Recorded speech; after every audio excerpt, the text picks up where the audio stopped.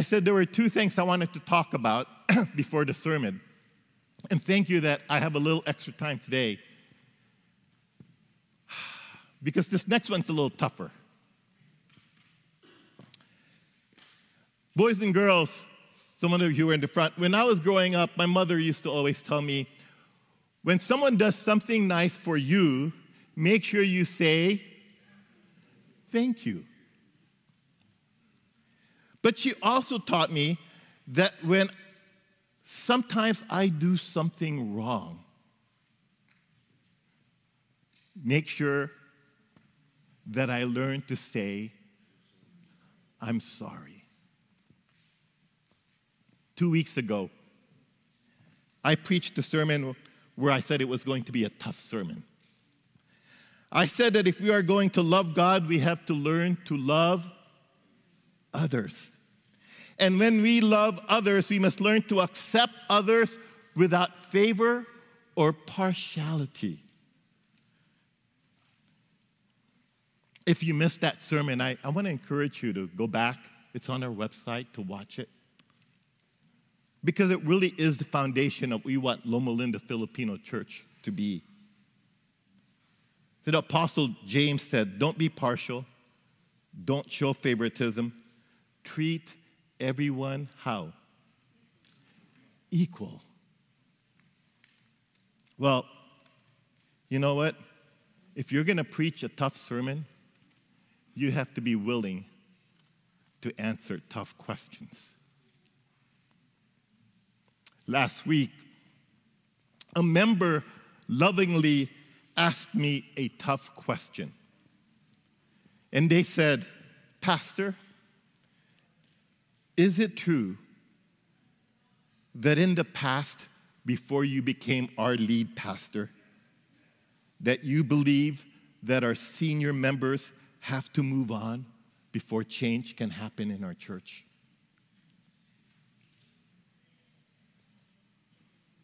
Did I believe that our senior leadership have to move on before change can happen in Loma Linda Filipino Church?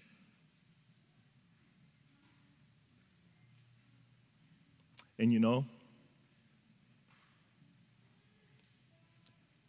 in that conversation, I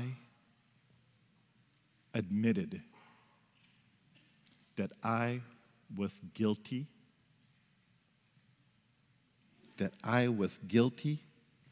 of age discrimination. You see, there was a time when I was so frustrated with our church that I felt it was too difficult for the young and the old to work together for the common good. Kuya Ernie, elders, deacons, our senior members, and member of our church, I stand here today admitting that I was wrong. That I was immature in my thinking. And I will be the first to admit that I am not perfect. And that God isn't yet done pruning and shaping me. But I can tell you today, with a clear conscience, I can honestly say that I do not feel those feelings today at all. Loma Linda Filipino needs every single one of us, old and young, to be able to work together for the greater good of God's kingdom. May you do me a favor? if you're someone older, can you look at someone younger? And if you're someone younger, can you look at someone older? And say with a smile on your face, we need you.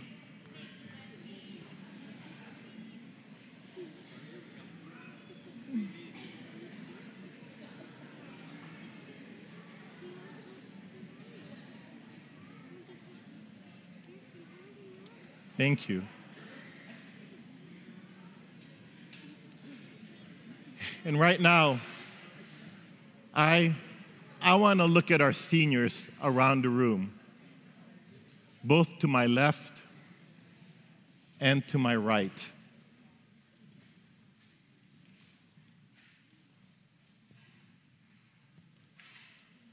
And I'm going to be straightforward and say, I am sorry.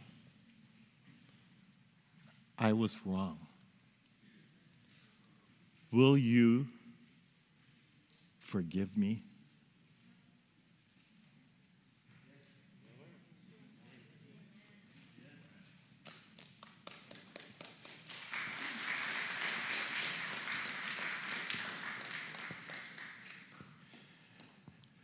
I remember sitting down with Brother Rudy in his house.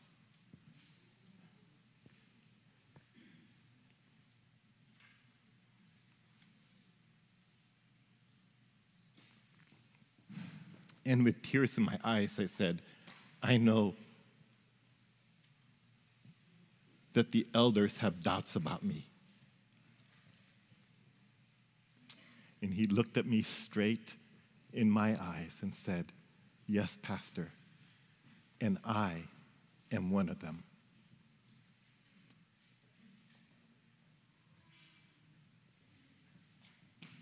I want you to know that today I consider Kuya Rudy as one of my strongest allies in this church today. Because I truly believe that we can work together, old and young, for this church to grow and thrive. Amen. Thank you for your grace. Thank you for your forgiveness. You know, this week, kids, I saw a movie that caught my eye. Last week, we did a baby dedication of who? Rayo. And I'm going through, and I saw this film called, man, this laptop is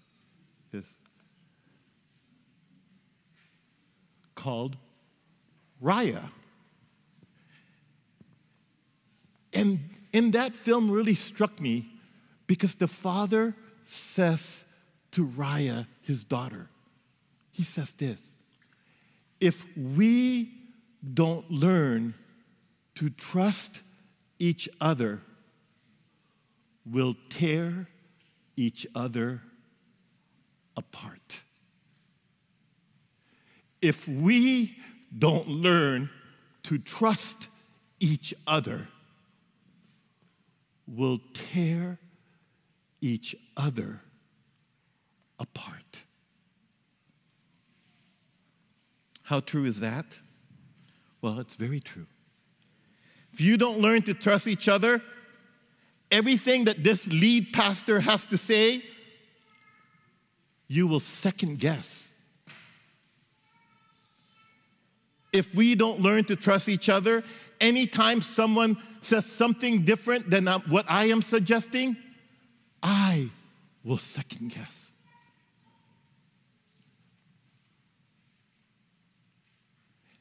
And we begin to be members who look out for our back instead of looking out for each other's back.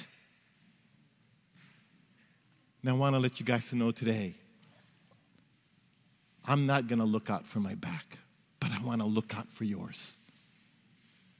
I believe we can trust each other. I believe in my heart that members of this church believes that this church is ordained by God for the greater good. That we are one. So I hope that today is a new day for me, as a new day for many of you. I know that I'm going to have to learn to earn your trust. And by God's grace, I will. Let us pray. God, forgive us when we have fallen short. Forgive us when we have been immature. Forgive me when I have not seen every single member as simply your loving child. Thank you for your grace. Thank you for your forgiveness. Thank you that together we can shine for God's glory. In Jesus' name we pray. Amen. Whew. Oh, good. This is not a long sermon. It's actually going to be a fun sermon. A little bit fun. So I'm going to start with this. The verse is found in Ecclesiastes chapter 11. If you've got your Bibles, can you turn with me? Ecclesiastes chapter 11, verse 1. That's the premise of our sermon today. If you've got your Bibles, open it up. It's a simple passage. I'm taking it from the New Living Translation. Ecclesiastes chapter 11, verse 1. It says this: send your grain across the seas, and in time, profits will flow back to you. Send your grain across the seas, and in due time, profits will grow back to you. Kids, I've got a little challenge for you today. Grab a little piece of paper from your mom or your phone or something, and every time I say the word invest, what word? So anytime you hear the word invest, whether it's invested, investing, investment, anytime you see that word, take account. And at the end, if you show me on your way out, I have a little prize for you that you could win at the end of the rainbow. It's a hint, okay? So keep track of and tell me how many times, Pastor Manny, you said invest. I've said it twice now. So many times, and you show it to me and give me a piece of paper. Okay, kids? Get a little piece of paper. So here we go. As many of you know, I was a CPA actually before I became a pastor. So money and investing are actually my favorite topics that I like to talk about. And when it comes to investing, one of the interesting parable that Jesus gave is found in the book of Matthew chapter 25. Remember this? It's called the parable of the what? The talents, right? The parable of the talents. And so the parable of the talents goes something like this. Matthew chapter 25. Boy, that's going to be hard to read. Boy, this TV is not showing what I have on the screen. That's okay. I'm going to keep on moving. Matthew chapter 25, verse 14 to 13. So the verse goes, there is like a man going on a journey who called his servants and entrusted to them his property. Some of you own land in the Philippines, so you know what a caretaker is all about. To one he gave 5 talents. To another he gave what? 2 talents. And to another he gave 1 talent. Now, after the long time, the master came back and settled his accounts. Now verse 20. And he who received the 5 talents came forward bringing how many more? 5 more talents, saying, Master, you delivered to me 5 talents. Here, I have made 5 more. Verse 21, his master said to him, well done, good and faithful servant. You have been faithful over a little. I will set you over much. Enter into the joy of your master. And he also said to the one who had 2 talents who came forward and says, Master, you delivered me how many? 2 talents. I have made 2 talents more. His master said, well done, good and faithful servant. You have been faithful over a little. I will set you over much. Enter the joy of the master. Now here comes the part that nobody really wants to talk about. He also received the 1 talent. He came forward and saying, Master, I knew you to be a hard man, reaping where you did not sow and gathering where you scattered no seed. So I was afraid, and I went and I hid my talent in the ground. Here is what is yours. But the master answered him and said, you wicked and lazy servant. You knew that I reap where I don't sow, I gather where there are no seeds. Then you should have at least put your money where? In the bank, so that it can earn interest. So he takes the talent from him and gives it to the one who has 10 talents. For everyone who has will be more given and will be more abundant, but from the one who has not, even that will be taken away. In the next few minutes, give me the latitude to springboard from this parable to see what some of the principles that we can apply today. Now, if you have a child under the age of 20, this is really geared for you. And if you are a young adult, this is really for you. If you're a young adult and you haven't thought about this, this is really for you. So I'm hoping that, God, please allow my laptop to work. Oh,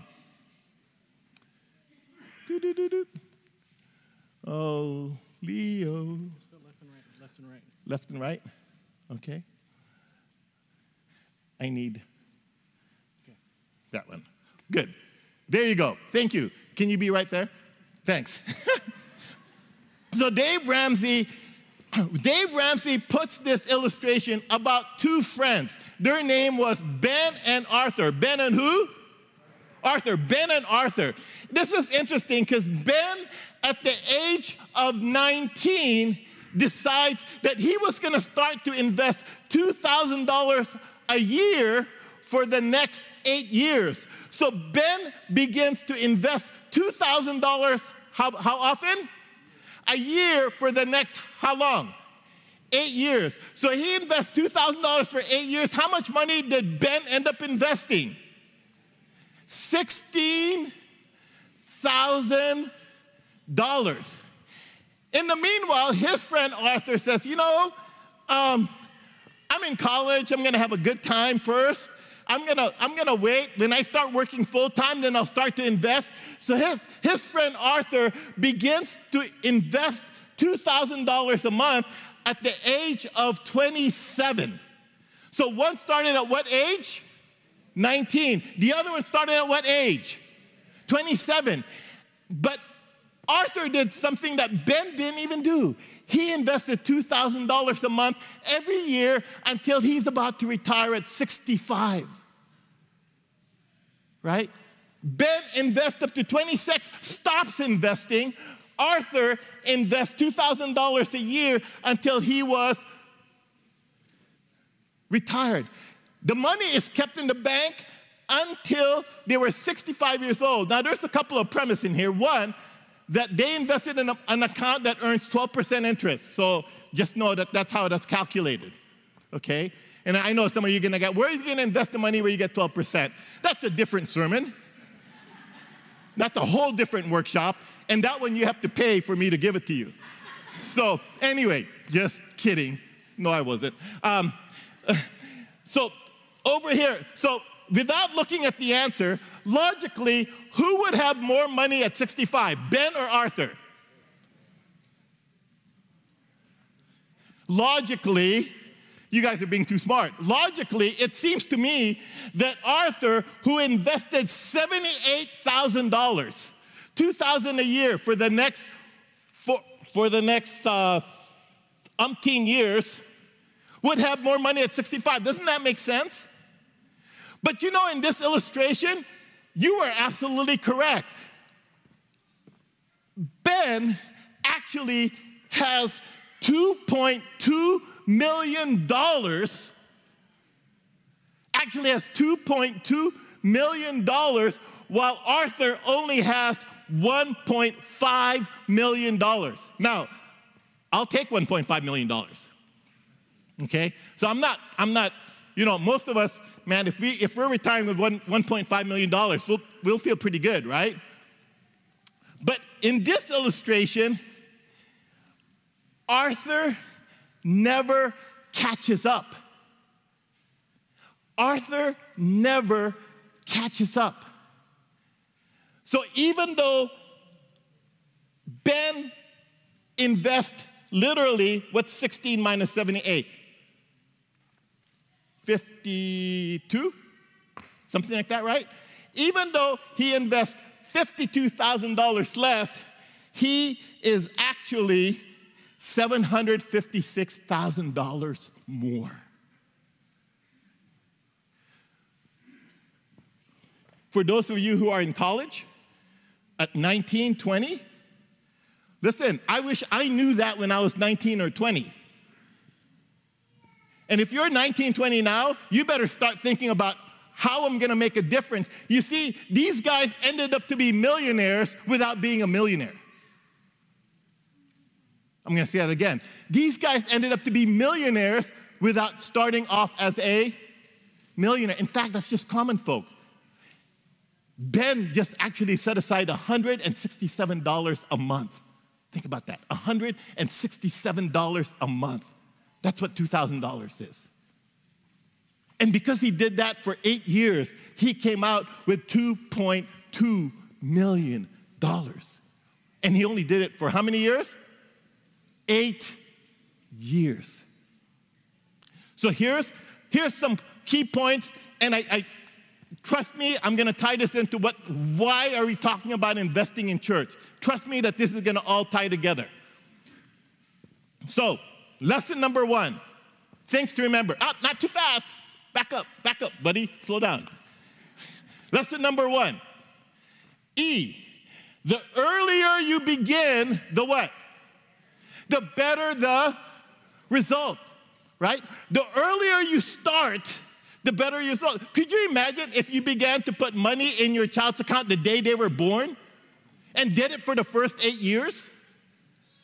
Man, that's your retirement right there. Right? You have changed your child's life forever. Because if you started when your child was at 1 year old and for the next 8 years you put aside $2,000, and when they get 65, your child will forever remember you and love you, right? So the first thing we got to understand is that the earlier you begin, the better the result. Number 2, the amount you invest makes a difference. So for example, in this illustration, and I was going to go through and actually show you the thing, but I won't do that because it's not enough time. But if Ben only invested $1,000 a year instead of $2,000 a year, he would have only made $1.1 million. If he only invested $1,000 a year instead of $2,000, he would have only made $1.1 million. So the amount makes a difference. But if Ben invested $1,000 more, if he invested $3,000 instead of $2,000, you know how much he would have? He would have approximately, where's my notes? This is incredible. He would have $3.4 million. From 2.3 to $3.4 million, and the only difference he put is $8,000. $8,000. For $8,000, he got a return of $1.1 million. So the amount makes the difference.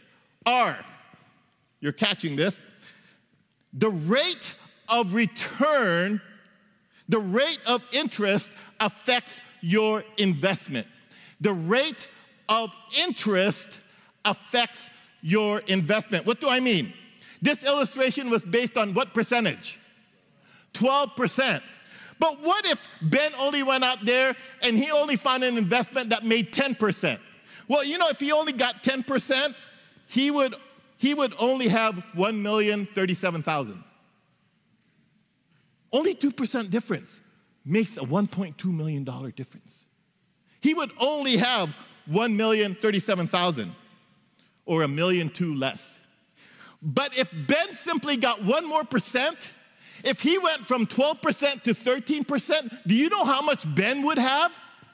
If he went from 12% to 13%, he would have $3.4 million, just 1% more. What am I saying? The rate of interest significantly affects your what? Investment, right? And finally, last lesson, N.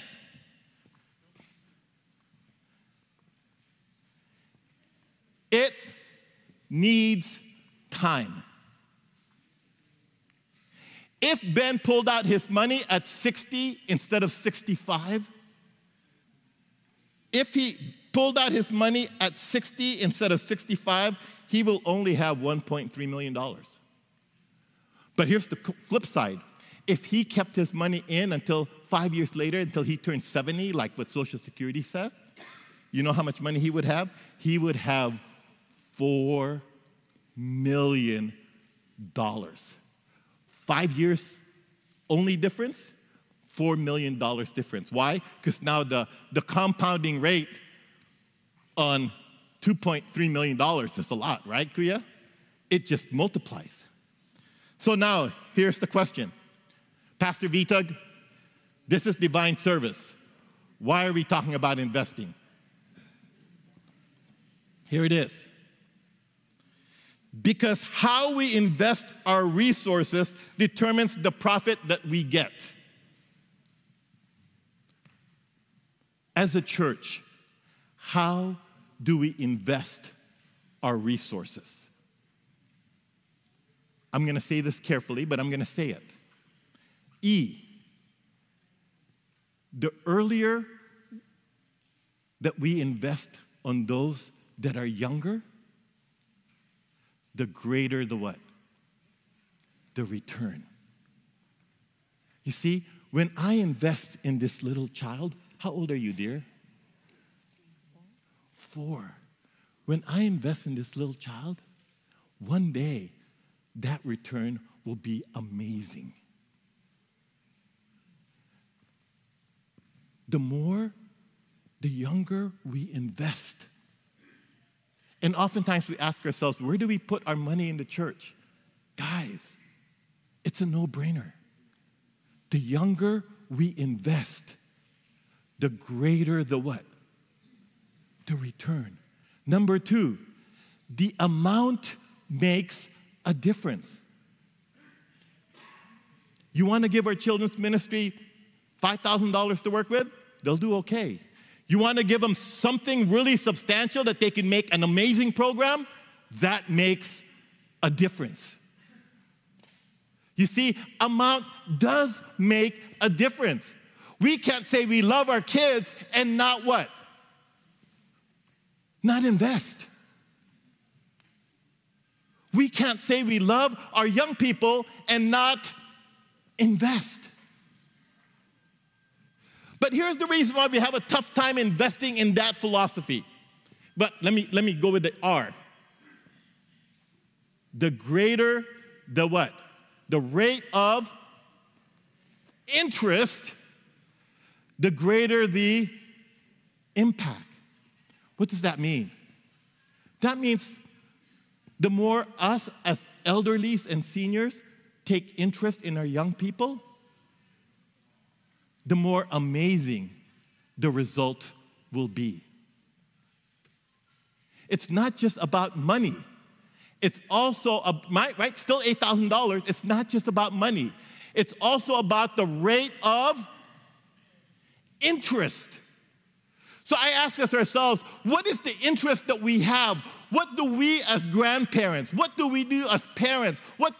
How do we show our interest to those who are younger? Because here it is, right? In evangelism, people like get-rich-quick schemes. I know I fall into it, right? We want to make money the fast and easy way. But in this illustration, what does it need? It needs time. You see, the reason why we don't invest that way is because when I invest in the little one, I don't see my return tomorrow. I see my return years later. And sometimes in a society where if we want food, we put it in a microwave. If we don't want to cook, we take it out of the freezer. If we're hungry, we go to a fast food. But folks, best tasting food are those that slowly cook, right? Those that's in the slow cooker. Those are some fish that they steam overnight. I forgot, what's the name of that? Oh, that's my favorite. Oh, I must be getting hungry. I'm talking about food, okay? But the best food are those who is cooked over time. You see, we don't want to invest that way because we don't see immediate results. But if we are wise like the world, we will know that when we invest early, that we invest with the right amount, that our rate of return makes a difference, that we will allow it time, then we will see the impact. Now, you guys know that I like to make this simple for our kids.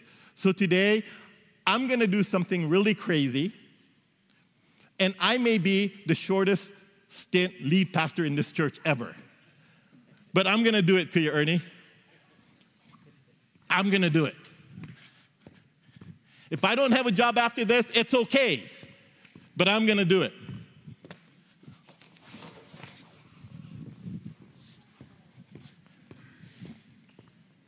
Kids, I need to explain to you what it means to say the greater the investment,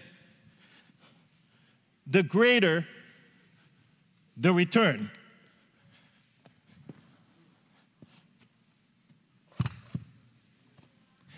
I'm going to need 3 volunteers. I'm going to pick them. A 10-year-old, a 30-ish year old, and a 70-ish year old. Kuya Ernie?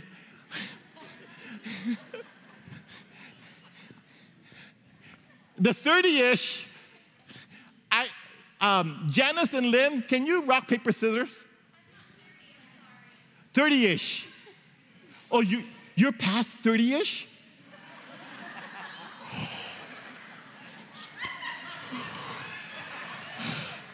Oh, wow. I am so, man, I'm going to have to do an apology again. Today, I was wrong. It's okay. Janice, you're in the 30-ish? Okay. What's your name, young man? I'm Jonathan. Jonathan. So I got Jonathan, Janice, and Journey. Kuya Ernie.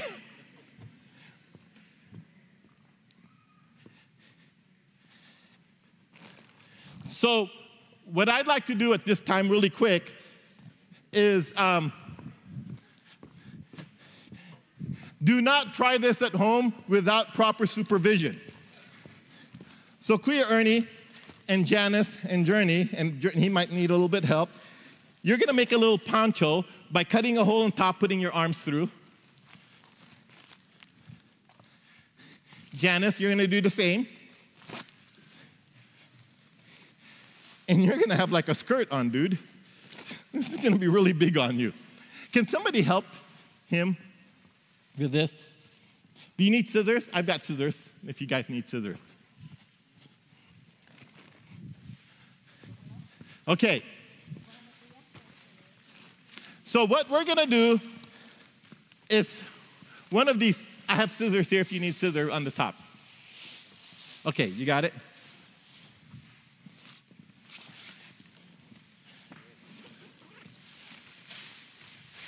Coke. Now, I want you to know that I got permission from our head deacon before I did this. So, and I also want to warn you that those sitting in the first 5 rows may have a splash effect. Okay? So, you may or may not. I don't know. I'm gonna say that. So here's what we're gonna do here.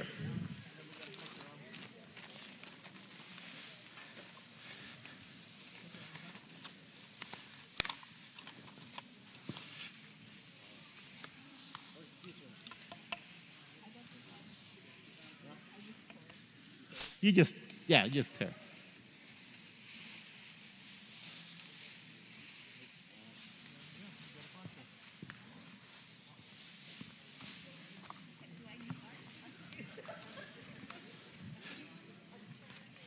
Okay, you are going to start with you because you're young and you have you have a little investment, okay? So here's what we're going to do. Hold on.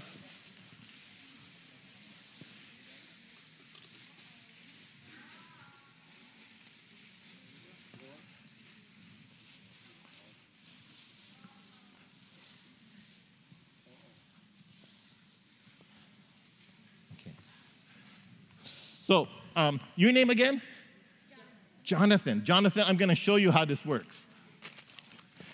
So, you're actually, notice I'm not putting on a thing because they will get to do it. So, see this? All you're going to do is you're going to pull this up to allow the Mentos to come in, and then you're going to back away. Don't let that spill, but you're just going to, sister, over here, right? You're just going to pull this and then back away, right? So practice this, practice. That's all, right? So we're going to start with one interest, right? One Mentos, 10-year-old represents the interest. Are you ready, Jonathan? You got your cameras? This is just one. Okay, so you're going to step over. No, just step over. Okay. Oh, no, you better have one foot on the other side. Yeah. Ready? Okay. Slowly, and just pull that gently. Ready? Move.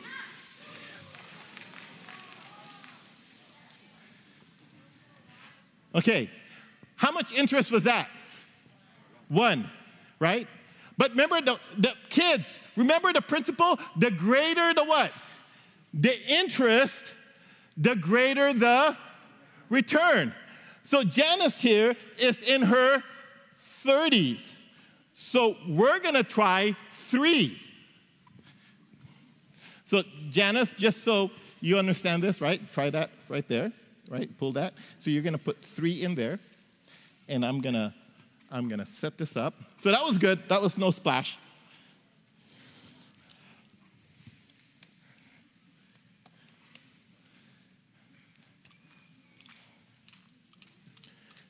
Okay, Janice, you have thing there?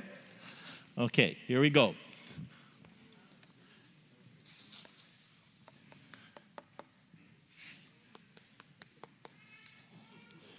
Okay, now make sure it's closed. It's closed? Okay. Make sure it's closed. Yeah, huh?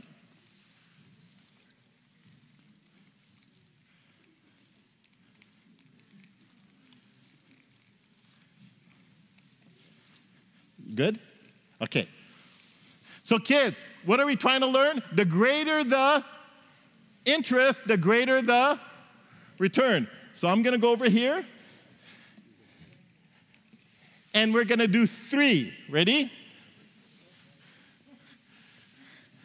Ready? 1, 2.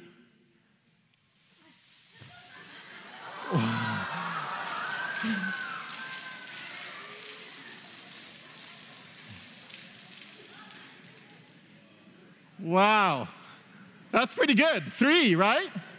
But you see, Kuya Ernie has invested his whole life. So he's not going to do 1. He's not going to do 3. He's going to do 7.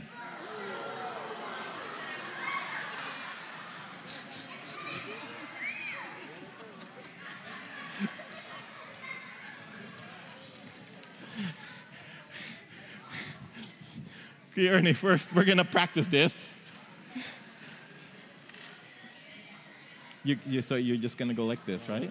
Okay. And then, so we're going to put 7 in here.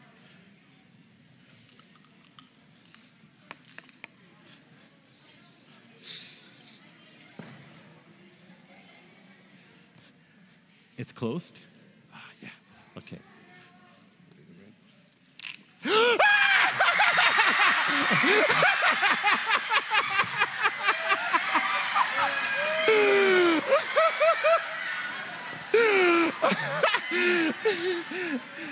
Maybe just a bit too early. Should we try that again?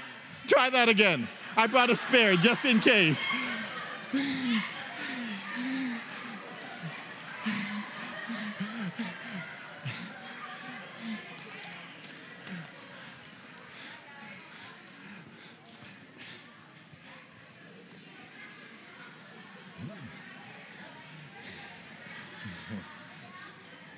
Okay, Ernie, we're going to open this one. Let's try that again. Do you guys want to try it one more time? Yeah, okay.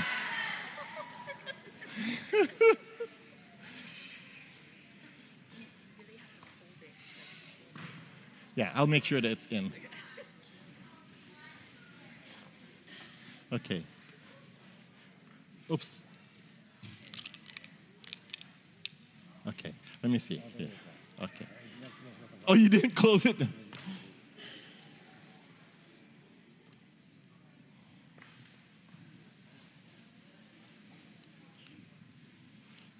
Okay.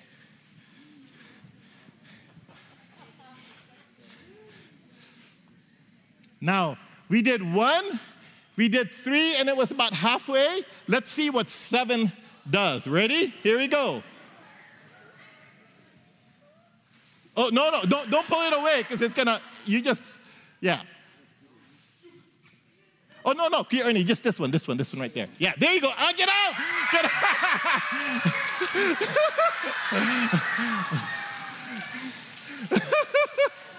Woo!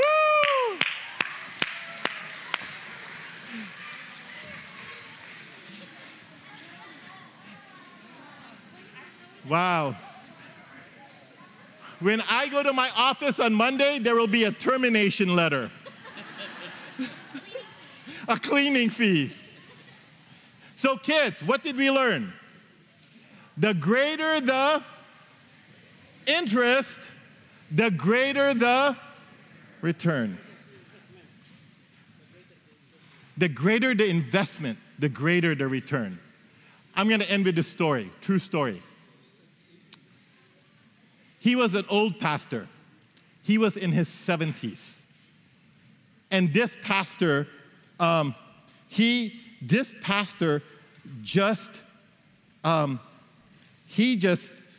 was funny. He had a head of white hair. He was in his 70s. He had a funny sense of humor. But he loved kids. He loved kids. And one day, this old pastor met this 9-year-old boy. Met this how old? 9-year-old boy. And you see, this 9-year-old boy, he didn't have much friends. He wasn't very coordinated, and his parents didn't know Jesus. But because he had all these years of working with kids, there was something about him that attracted him to that little boy. And so, with the parents' permission, that pastor took that child to Pathfinders, gave him Bible study, taught him how to shoot a bow and arrow, taught him how to hit a tennis ball, and even gave him his first set of golf clubs. You see, he invested a great deal of interest, and he invested a great deal of time. And as that boy grew up, he learned to love Jesus. He loved Jesus so much that one day he said to himself, one day, I want to be just like him. That young boy became a man. And when this old pastor was now in his 80s, that man says, will you have the honor of marrying us? And it was the very last wedding before he died that pastor ever did. But you know one thing that pastor never saw? He never saw that this young man would one day also become a pastor. You see, this old pastor, his name was Pastor Potenciano Romulo. And that young man was me.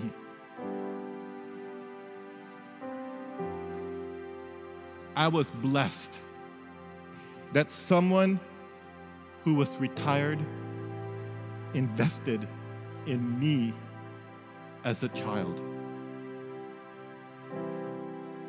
And though he never knew it, his investment returned a significant return. Pastor Romulo knew the principles. He knew that the earlier the investment, the better the return. That the amount makes a difference. And that the rate of our interest makes a significant impact. And though he never saw the ultimate result, he knew that when you invest in a little one, it's going to need time.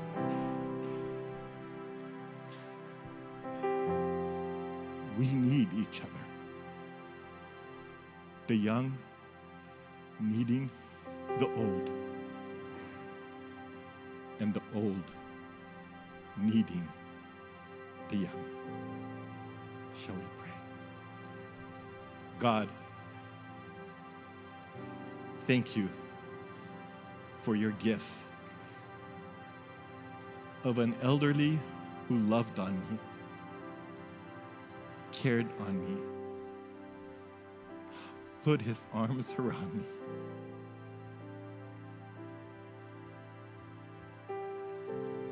Thank you that when others did not see, he saw. Thank you for those seeds of investment at an early age. God, I can't wait until I see him in heaven and share with him stories of how his investment has made a profit through the people that have come to know Jesus, through young people who's accepted Jesus Christ, and for a church who is loving on people, young and old. In Jesus' name we pray. Amen.